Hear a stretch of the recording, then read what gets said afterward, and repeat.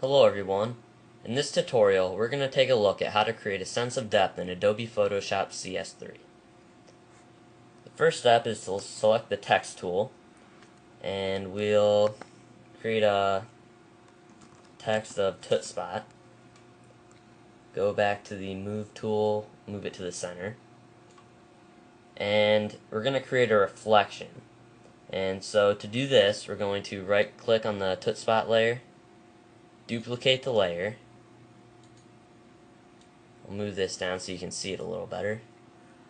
We'll Command T or Control T in Windows, transform, or you can go to the Edit menu and do transform from here.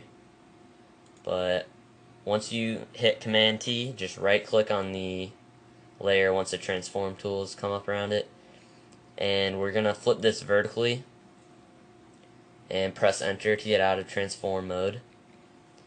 And now we'll just move this up so it looks more like a reflection. And you can kind of see how the reflection layers P is going up into the normal layers P.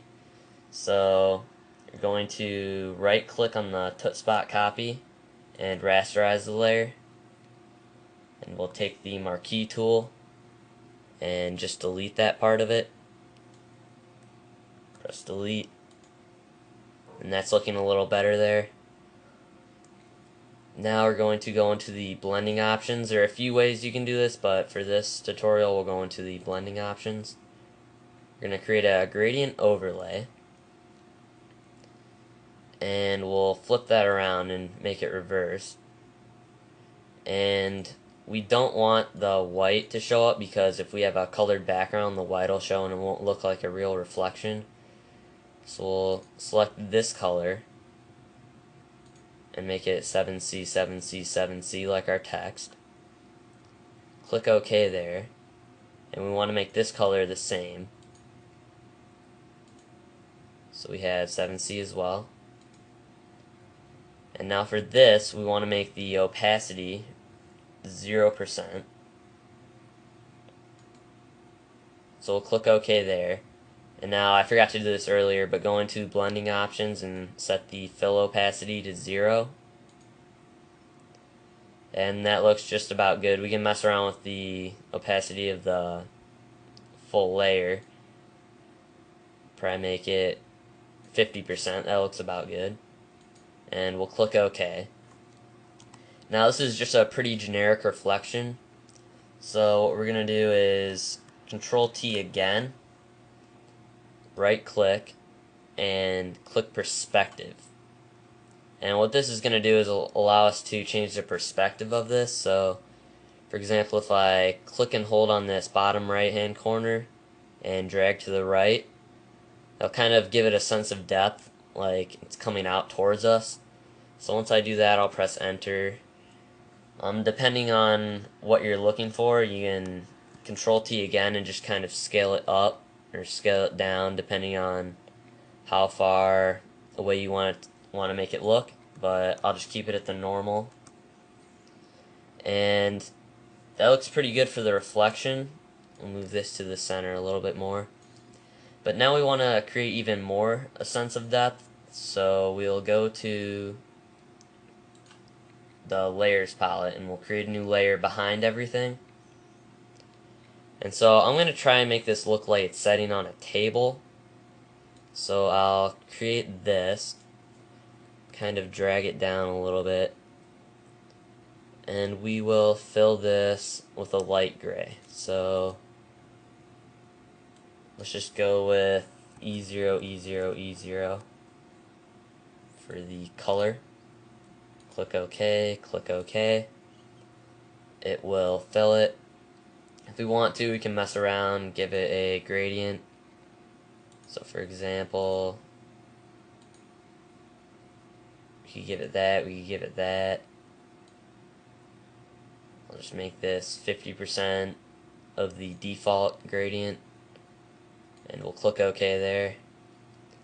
And then we're going to create another layer behind this one, and we can just fill this. We don't even need to use the marquee tool.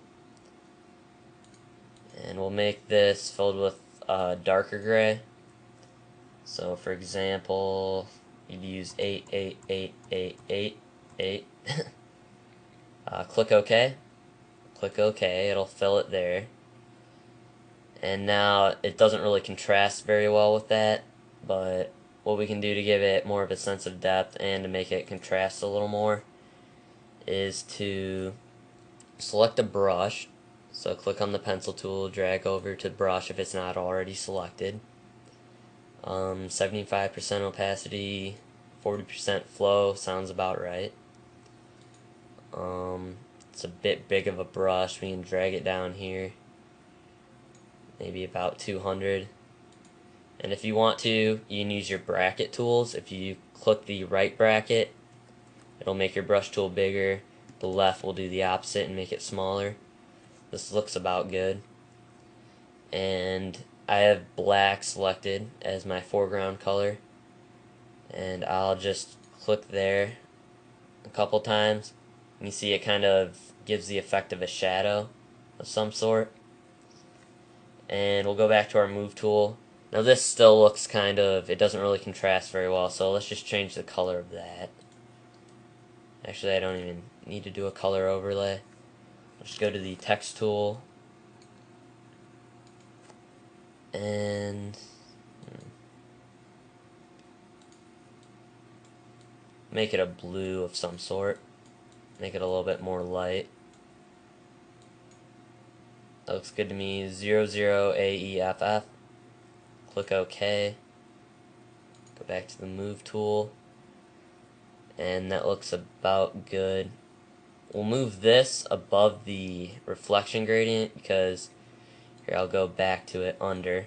You can kind of see where the reflection is going over the original text layer. So we'll move this in front of it, so now it's not in front of it anymore. And this is pretty much it. We can mess around with the reflection. So just Command or Control T. And we can move it up or something like that. We could add a nice shine to the text. Just create a new layer. Go to the marquee tool. Select the top half of the text. Go back to the gradient tool. Select default. Switch it around by clicking that, and we have the white as the foreground color. We'll go up here, go foreground to transparent. Click that. And I don't know, we can start around here. Move it just below the text. Here we go. Go back to the marquee tool, deselect. And now there's still a gradient outside of the text, so we need to delete that. So what we're going to do is Command or Control click the thumbnail of the text layer and select inverse or Shift Control I or Shift Command I on the Mac. Click that, and we have that everything outside of the text layer selected. And make sure you have the layer that you want the shine to be selected so it doesn't delete something else.